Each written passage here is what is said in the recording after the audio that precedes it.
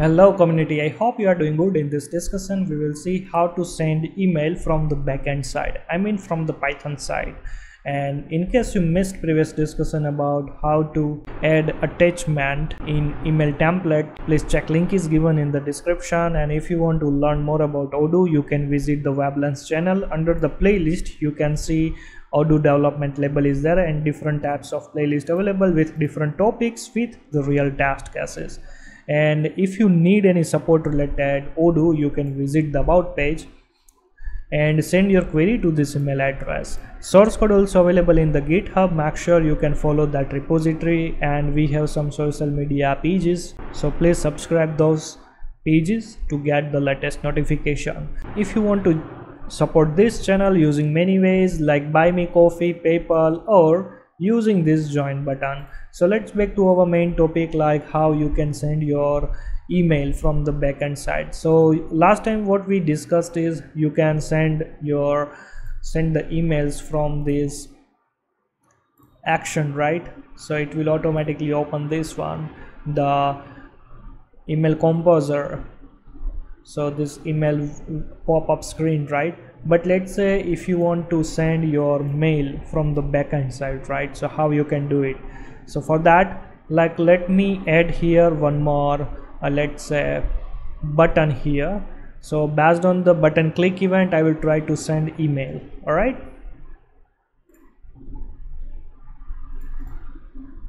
so for that, you already know we created this WB email template here, and we are trying to add in student profile.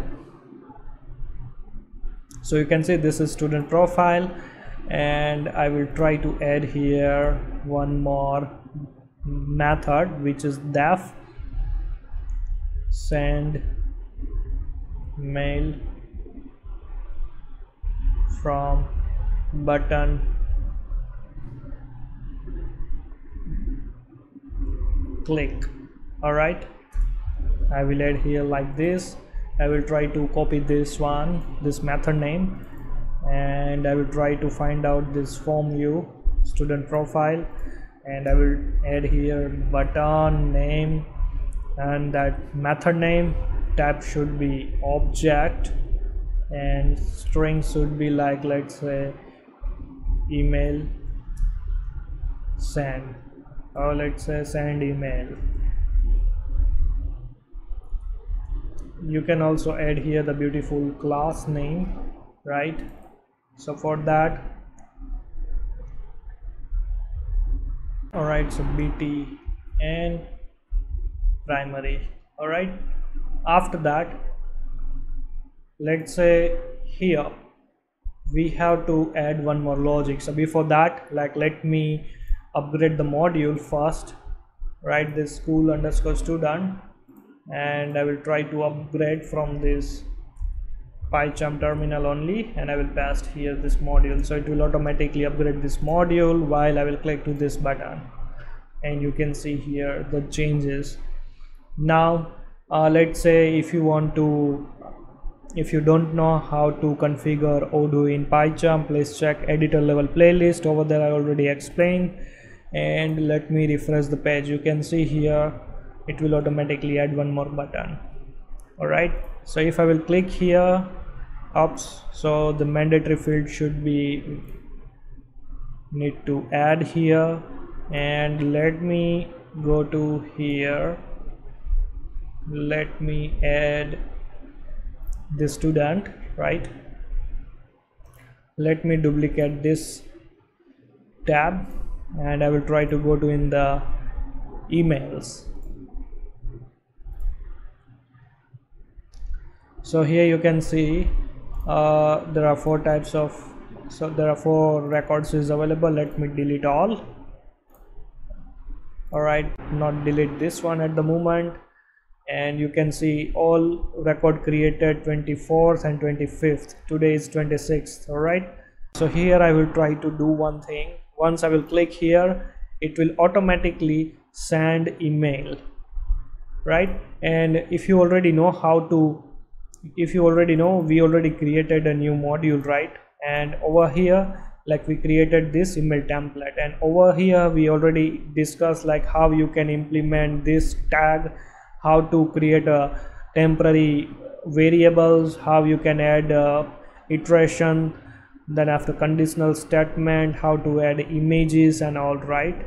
So here what I will try to do is, like, let's say I will try to copy this email, save, and here like I will do self.env.ref,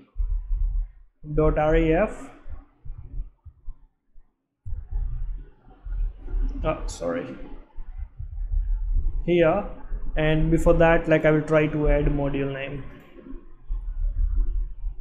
And simple, what I will do here is I will try to add here one more method. I will call this method send_mail, and here we have to pass one compulsory parameter, which is the record set. All right, not the record set but the specific record ID we have to send. So for that, like I will use here self.id. all right, and now I will try to restart the service, but I will remove this one, and I will try to, sorry, not here, let me restart the service first. Here in the email templates, if you remember last time we had one issue in the variable name, right? So make sure I will try to delete that code also.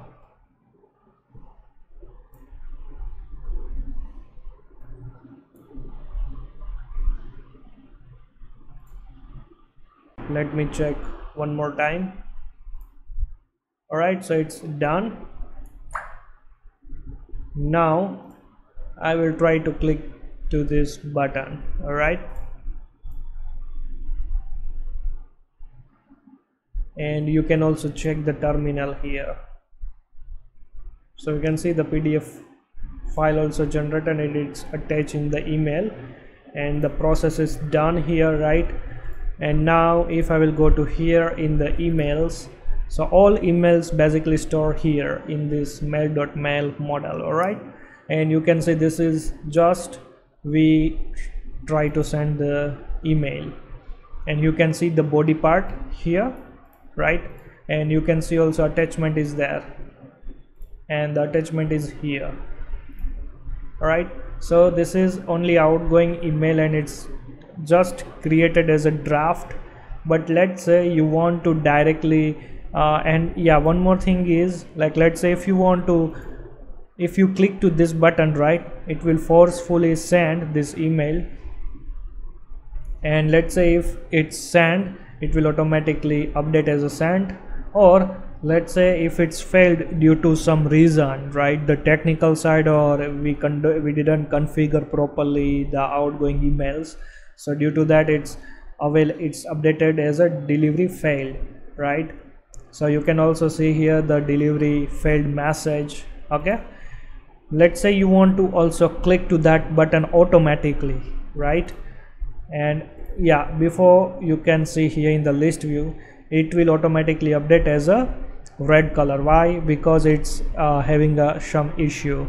So manually we have to check and resolve this failure message, and we have to try again one more time. All right, and now you can see here total 5 records is available, and let's say you want to forcefully send this email, right? So you have to use this comma, and after that you have to add one more parameter, is the force_send equal to true. That's it. So it will automatically manage that button also. All right, and now I will try to click to this, sorry, I'm trying to restart the service only, and I will go to here and I will just try to click this button.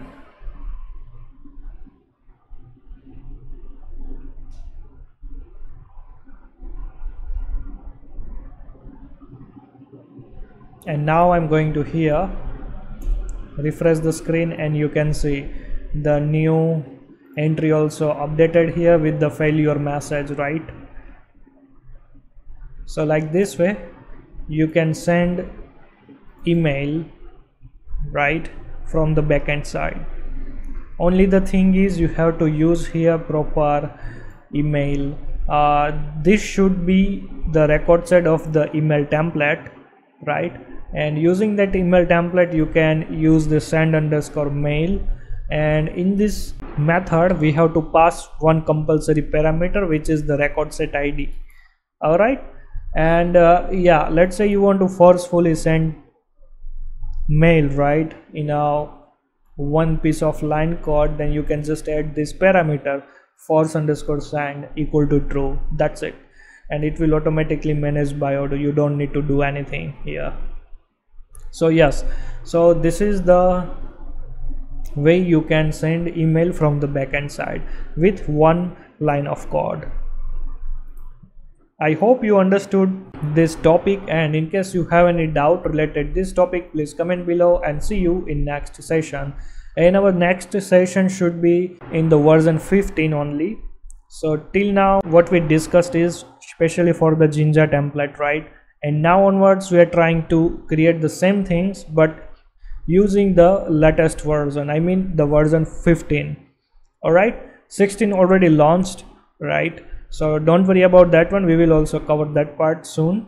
But here I will show you at the last like what is difference between Jinja template and QWeb template engine. All right, so this is all about version 14 and the lower version if you are working to, especially for this email creation, this body part. All right, if you have any doubt related those topics, please comment below, and see you in next session.